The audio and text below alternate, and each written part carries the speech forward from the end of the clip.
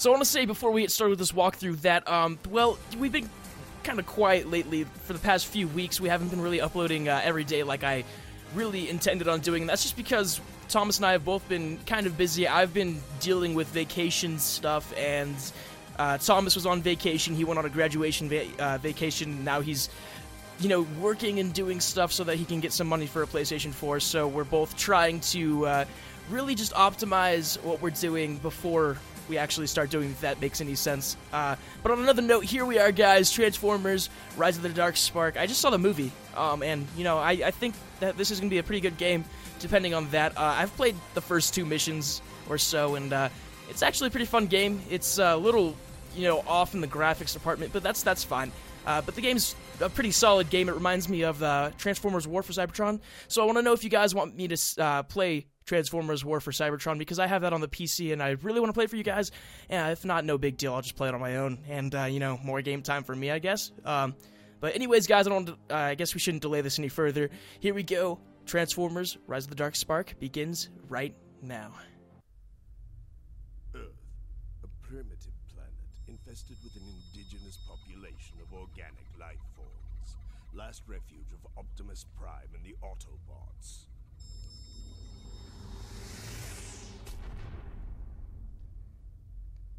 You can't hide forever, Optimus.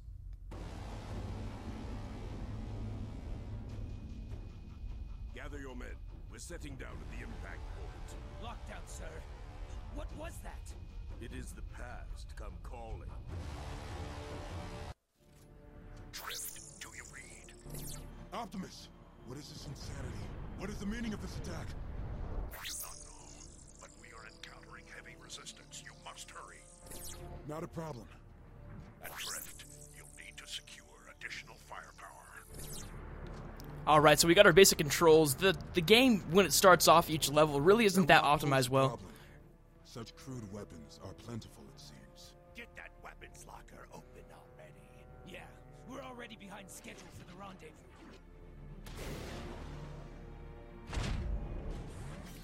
Oh, time for a slash!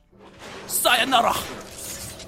I just say, Drift is actually a pretty cool transformer to play as Square to interact, and now we're going to be grabbing ourselves a gun.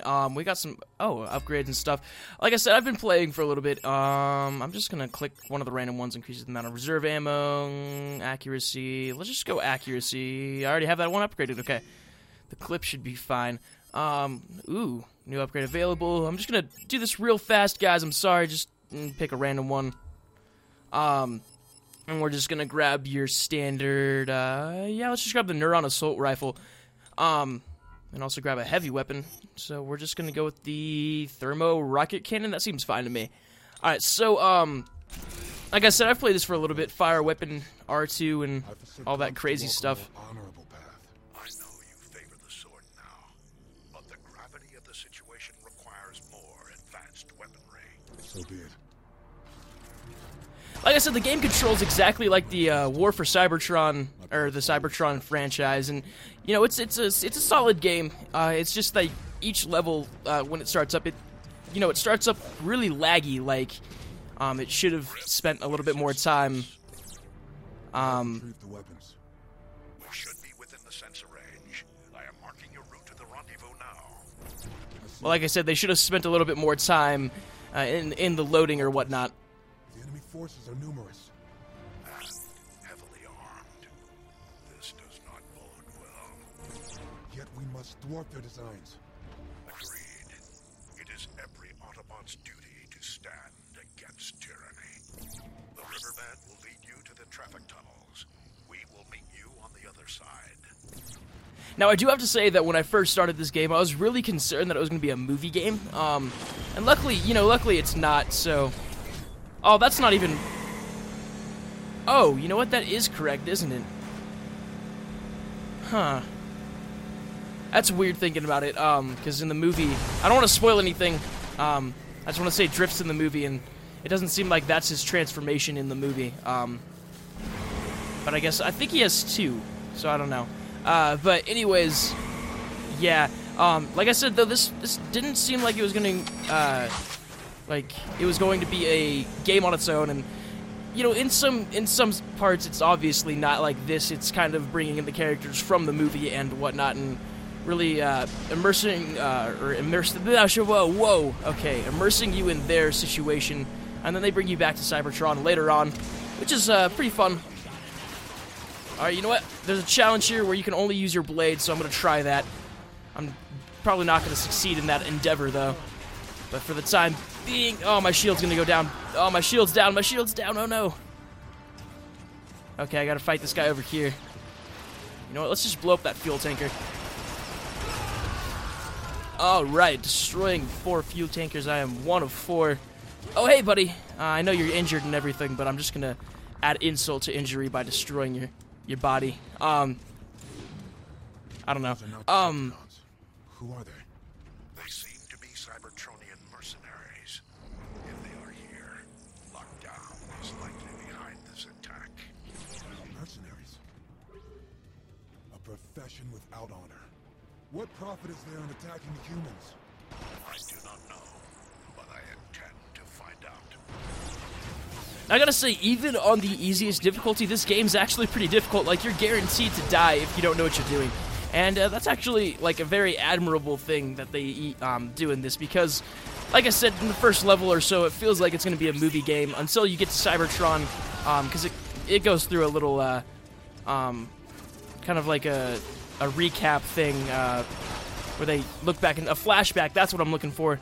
That's what I'm looking for. It goes into kind of a flashback situation. And you guys could obviously tell, I mean, they were advertising this. If you guys didn't know, then I'm sorry that I'm spoiling, like, the next level for you guys, but I'm not spoiling any story. I'm just letting you guys know that it's going to be on Cybertron as well, so it'll be a little bit like the War for Cybertron and Fall for Cybertron games, which, like I said, are awesome in their own way. They're actually pretty awesome. I really enjoyed those games.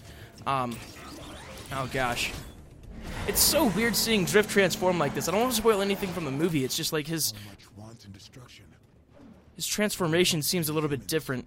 I'm just remembering one scene, and that's about it. Never asked for our war, but they have prepared for it.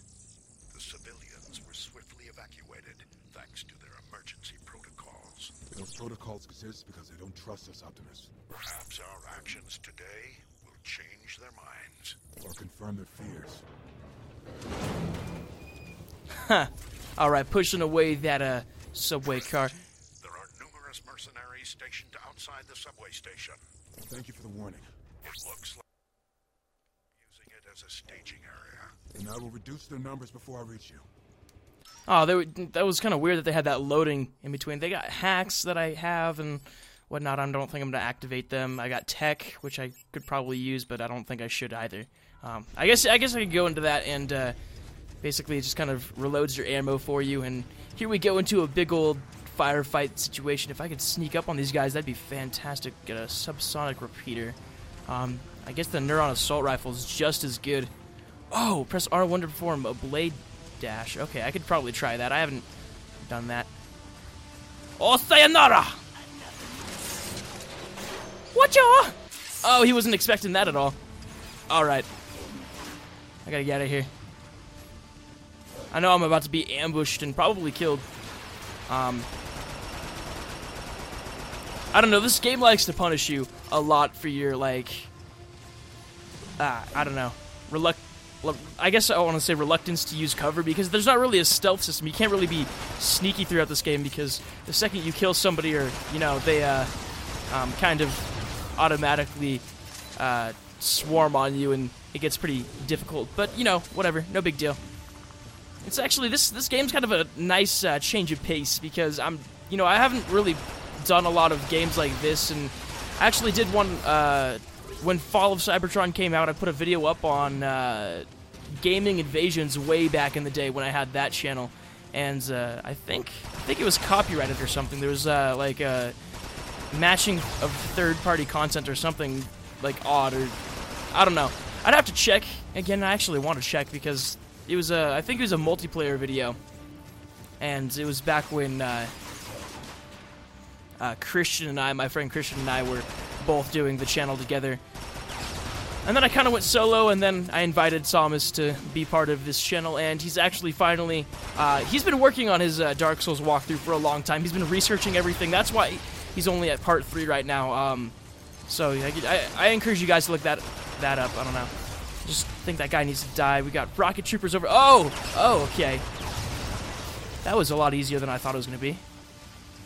Oh gosh. Sometimes I swear, playing these games, I feel like my coordination's very high because like they have you moving your fingers in all sorts of directions that you wouldn't really think you'd be moving your fingers in, or just the fact that you have to move your hands so quickly while looking at a TV screen. It really brings up your hand-eye coordination, even though it could put you into glasses and whatnot. Lockdown's forces are headed for the crater.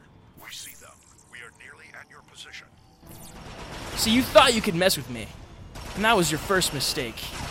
I gotta say, like, as far as the multiplayer goes, I wish they had took the fall for Cybertron approach instead of doing just a horde mode. I figured I'd just review the game a little bit while I play.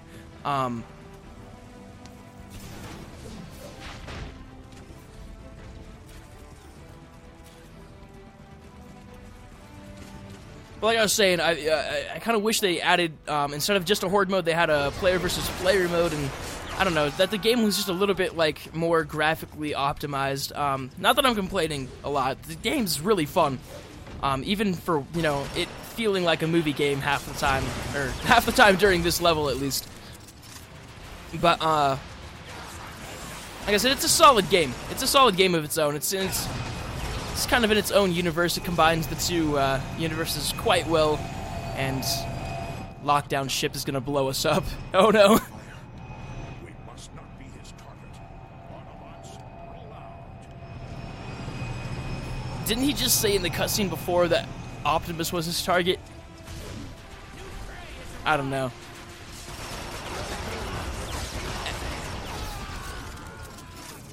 All right.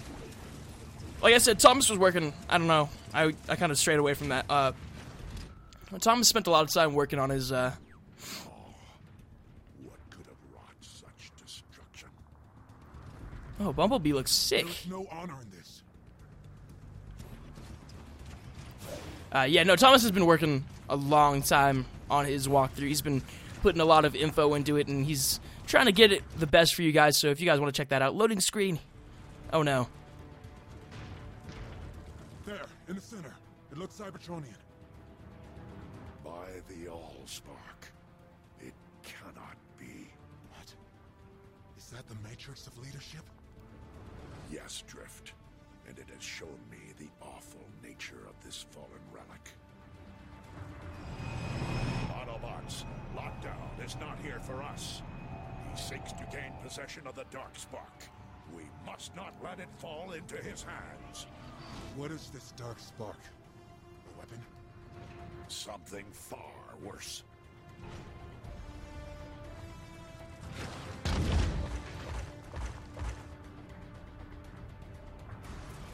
All right, so we gotta go stop these.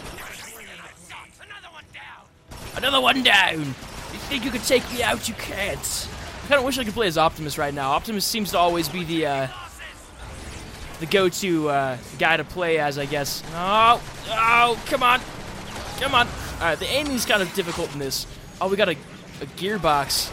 These gearboxes unlock stuff for single-player and multiplayer. Like, they unlock characters for multiplayer and stuff that you can do. Let me show you guys real quick, like a gearbox. We got a bronze one right here. Let's see what they unlock for us. Oh, we got Zeta Prime. Sweet. Corrosive Slime Cannon. Ammo Supply Core. Weapon upgrades. And basically that's what it does. It gives you characters for the multiplayer. And I kind of wish, like, I keep going off and on my tangent for that stuff. I was talking about my multiplayer and then I brought up Thomas again. But what I was trying to say about the multiplayer is, like, I kind of wish they made it to where you can create your own character or whatnot. And, this one's all basically a horde mode, like firefight. If you guys have played a Halo game, which I might get an Xbox 360 again, or an Xbox One or 360 or whatever, which one of that it is, just to get that amazing Halo bundle that's coming out, because it's like 6 Halo games in in one. And I know I'm not talking much about the game, but like really right now there's not enough story to really talk about anything. It's really just, oh, I'm gonna shoot this guy, you can't shoot me. I mean, later on I guarantee I'll go talking about the game. I should probably get into this area. Let's see. Autobots, ineffectual as ever. Hand over the Dark Spark lockdown. And what price will you pay for it, Optimus? This is not a device to haggle over. It is unbelievably dangerous. You are meddling with powers you cannot comprehend. Do the right thing, Lockdown, and simply hand it over. How honorable. You truly are a prime. Alas, I see no profit in merely giving you my prize. I decline.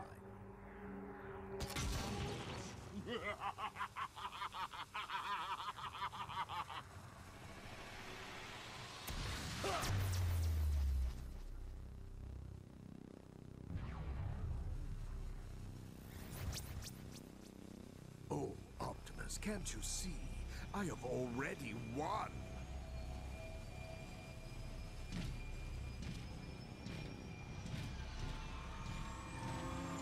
You just don't know it yet.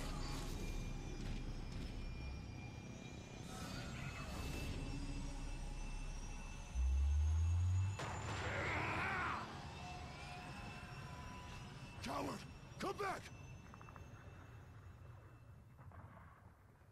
I thought this day would never come. What's going on, Optimus? We have just witnessed a dark legend come to life. The Matrix of Leadership, formed from Primus himself, grants the bearer the wisdom of the Primes.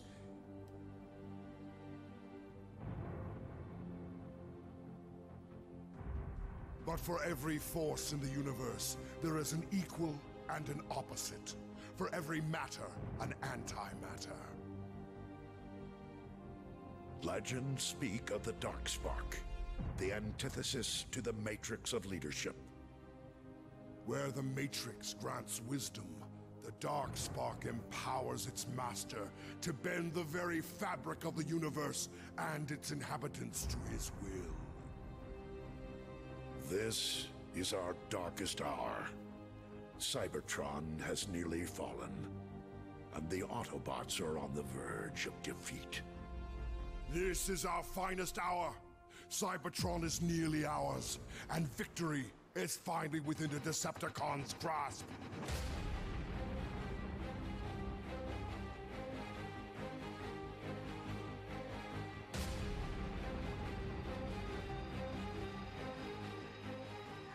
The gates of Crystal City lay beyond this chasm. Tell me, Shockwave, do you believe this dark spark even exists? I do not believe Starscream. I hypothesize. My conclusion is not yet formed, but all data leads us here. Ah, yes. Ever the scientist. As you once were. Conversation irrelevant. Danger imminent. For once we agree, Soundwave. Alright, so, we're all laggy right here. They can throw us right in the action as Soundwave. But I want to say thank you guys for watching this video. Make sure to leave a like if you enjoyed it, and subscribe if you have not subscribed already. Look forward to part 2, and I want to say, right before I sign off, I'm sorry that, for the super long delay and everything. I just, we were both busy, and hopefully we can change that now, and pretty soon we'll be able to be doing a bunch of stuff together as the Destiny beta comes out. On the 17th, it's the first right now of this recording, but, not that it really matters. I'm probably going to upload it the same day or, maybe tomorrow or something. But anyways, guys, thank you for being the awesome audience you guys have always been.